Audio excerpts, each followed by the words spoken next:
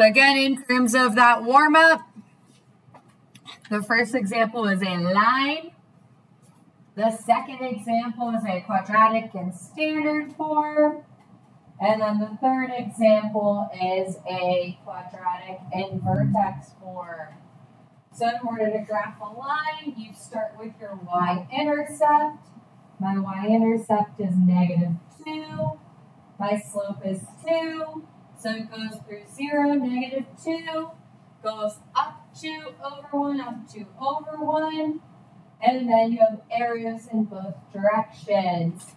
Domain and range of a line is all reals.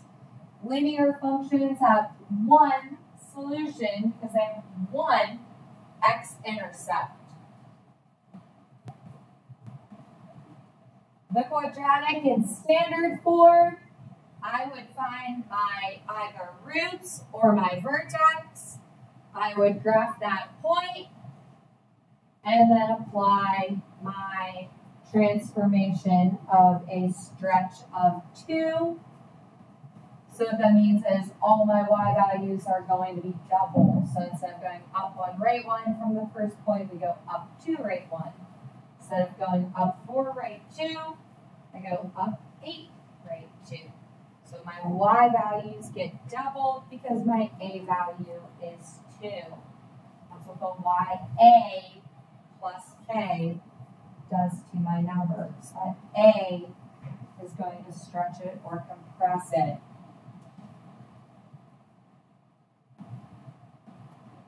And then in example number 3, we have no real solutions because the graph's vertex is shifted up and to the right. Therefore, it never crosses the x-axis. Therefore, I have no x-intercepts and no real solutions. If I were to solve that using quadratic formula or completing the square, my answers would have eyes. My answers would have eyes.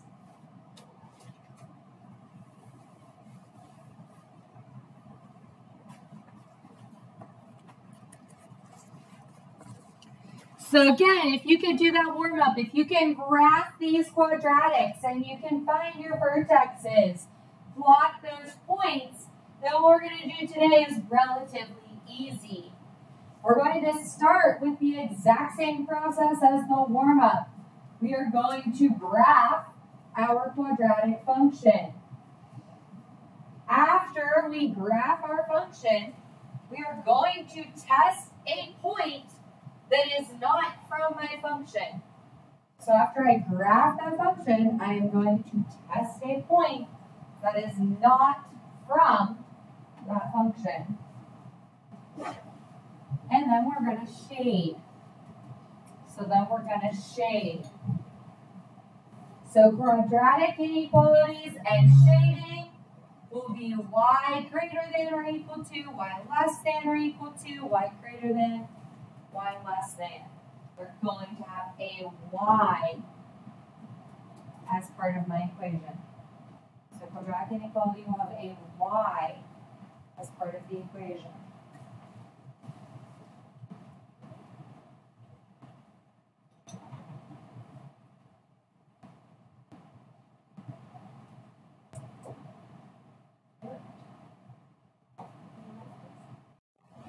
So go ahead and see that this graphs with that repeated root idea. If that doesn't work, then you can also graph your y-intercept and find your h and k. So finding h would give me -b divided by 2a. So again, I see that I get that -1. If I plug -1 in, then -1 squared is 1. 1 plus 1 is 2. 2 minus 2 is 0. So I see that my k value is 0. That my vertex is on the x-axis. What? Oh, are you okay? Yeah. Okay. Have a mirror if we need to like fix the contact. All right. So it goes up 1 and right 1 because the a value is 1. So that means I go up 1, right 1. Then I go up 4, right 2. Because my YA plus K is 0, 0, 1, 1, 2, 4, etc. It's symmetric. So I have my 5-point summary. Now, typically what we do is start connecting those points. This is not just a normal quadratic graph though. This is an inequality, meaning I have an inequality instead of an equal. So instead of connecting that graph to be solid, I have to look at the inequality. An inequality that is greater than, but not equal to, means that my graph is connected with dashed lines. Meaning the points on the quadratic are not solutions. The points on the quadratic are not solutions. The solutions are either going to come inside or outside of the curve. So in this case, I could pick 0, 0 as a test point. So is 0 greater than 0 squared plus 2 times 0 plus 1? Is 0 greater than 1? No, it's not. Therefore, I shade inside the quadratic.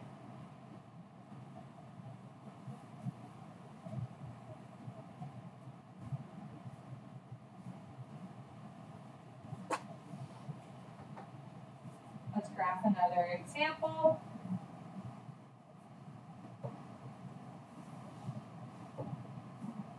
Okay. So we have y is less than or equal to negative 2x squared plus 3x plus 5. So the plus 5 is my y-intercept. That tells me this graph is going to go through the point 0, 5. My a value is negative 2. It tells me my graph is going to be open down like a frown and stretched by 2. So it's going to open down and stretched by 2. The inequality is less than or equal to. So that tells me that my graph is solid. So now I need to know H and K.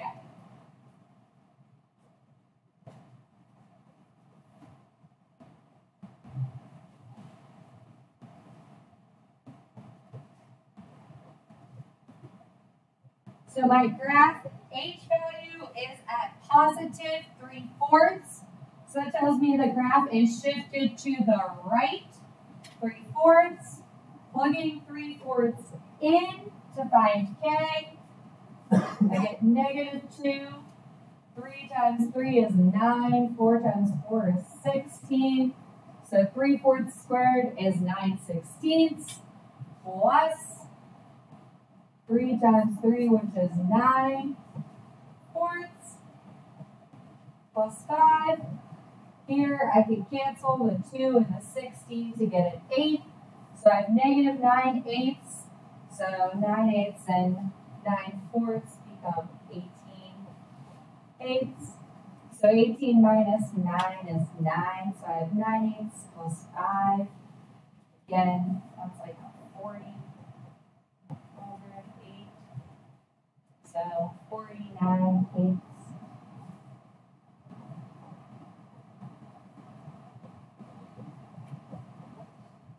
Eight goes into 49.0000125. So it's like 6 1/8. Like 0.0125-ish. But you don't want to graph it perfectly. You just have to be near that. So 3/4, and that 6 value is going to be here. If the y-intercept is at 5, it's 3/4 to the left. So I have another point that's 3/4 to the right.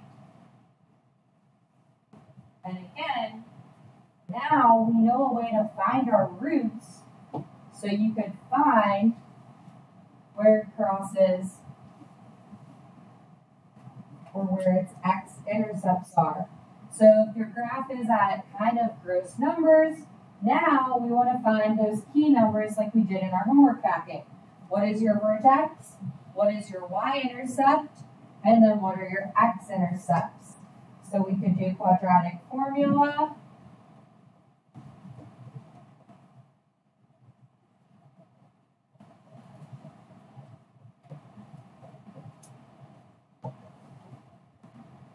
And again, in that quadratic formula, you should see your h value. Boom, boom. And then you're adding or subtracting the distance the roots are away.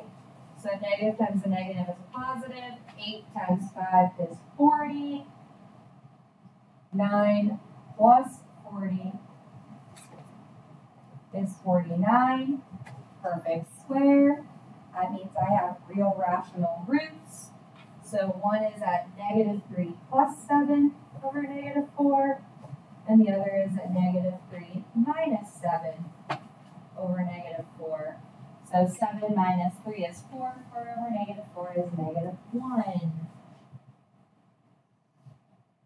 Negative 10 over negative 4 is going to be at 10 fourths, or that has.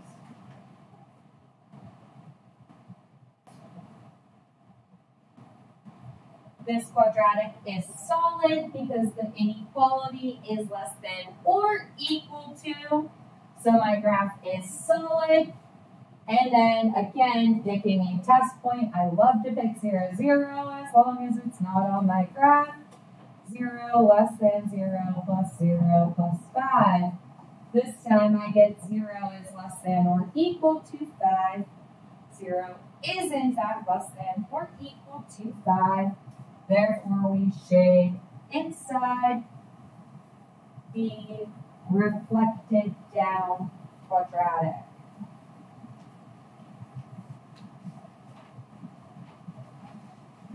So those are quadratic inequalities.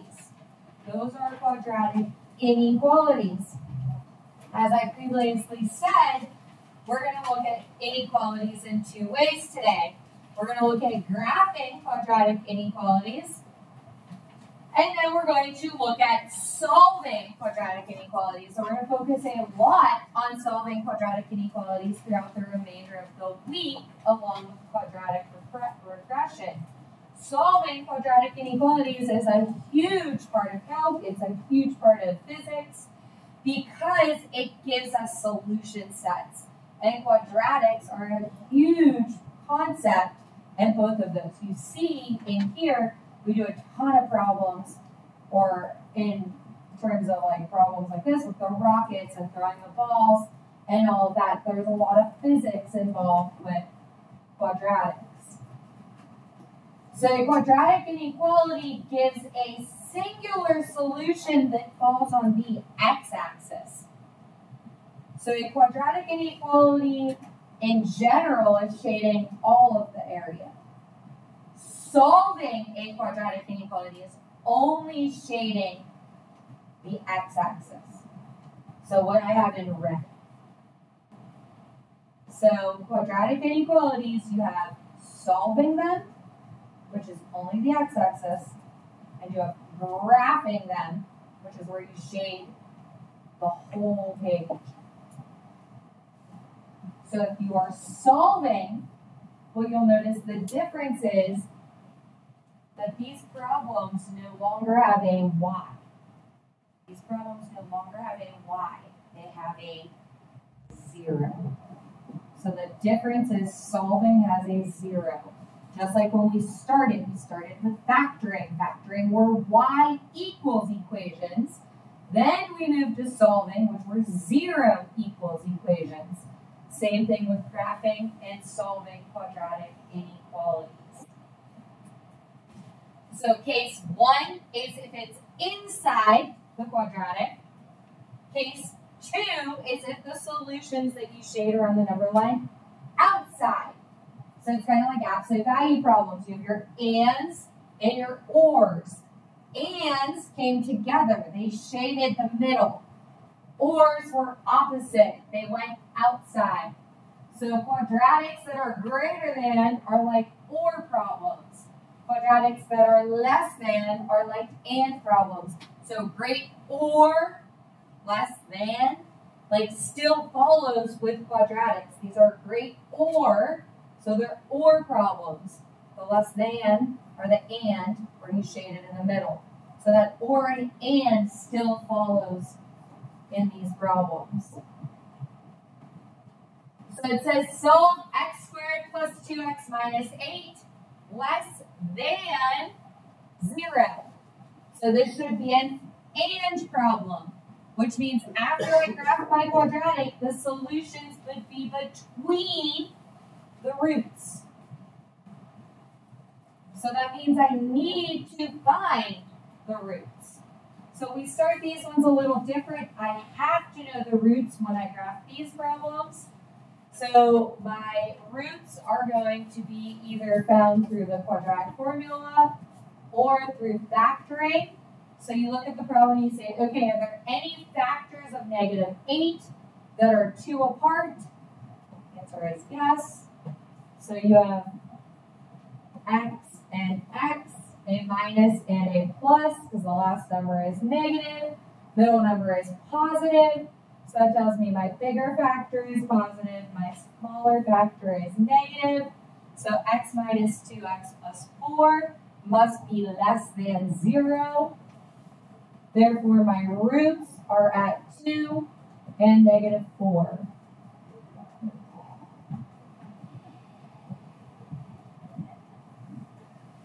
My graph is open up, so my vertex is going to be down. And it is in the middle of the 2, so there's 6 apart, so my vertex is at 3 in the middle, or -1. So I plug in -1. So -8 minus 2 is -10. -10 plus 1 is -9. And then my y-intercept at -8, so it's symmetric point at -2, 8. These graphs are solid because they don't matter. What matters is what you shade in the middle. So these are less than, which is and. So the solution is not including my roots, but everything between them. You can confirm that by plugging in again 0. If when I plug in 0, it's true, I know I've graphed my inequality correctly. These have a set of solutions that are limited to the line. So therefore the solution set to the inequality is such that x lives between 2 and -4. The solution set is x lives between 2 and -4, not including 2 or -4, because it is not equal to in my original inequality.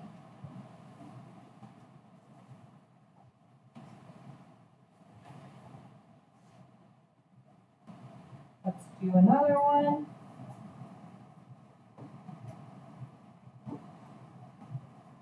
Okay, so, well, I also have like that check area. So the checking would be, okay, what if you picked a number between, greater than, etc.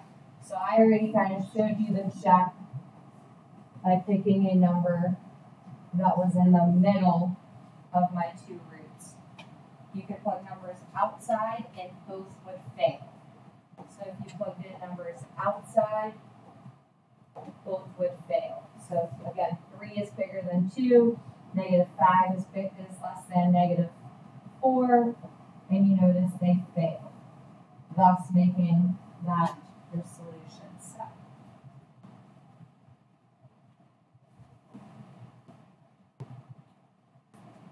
So again, you want to look at the quadratic, find its roots, finding them any way you want. So I could factor. I can also just jump right in to a formula. It is totally your choice. There's not really a right or a wrong. Everything at the end will get you to the same answer.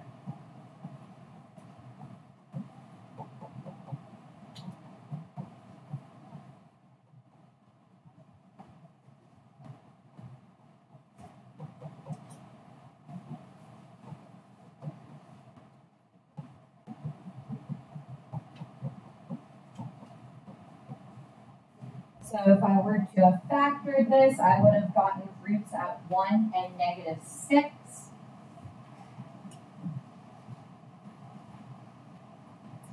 And again, really, I'm not caring so much about the quadratic. I'm caring about, do I shade between or around? So I know my quadratics open up. So I know it looks roughly something like this. But again, I don't care really what it looks like. I care about where do I shade. So now this is 0 is greater. So you want to pick a test point. Maybe you pick 0 as your test point and say, okay, is 0 greater than 0 plus 0 minus 6? 0 is in fact greater than negative 6. So since my test point is true, I shade where my test point is. Looking at my inequality again. This is greater but not equal to, therefore my solutions are from negative 6 to 1.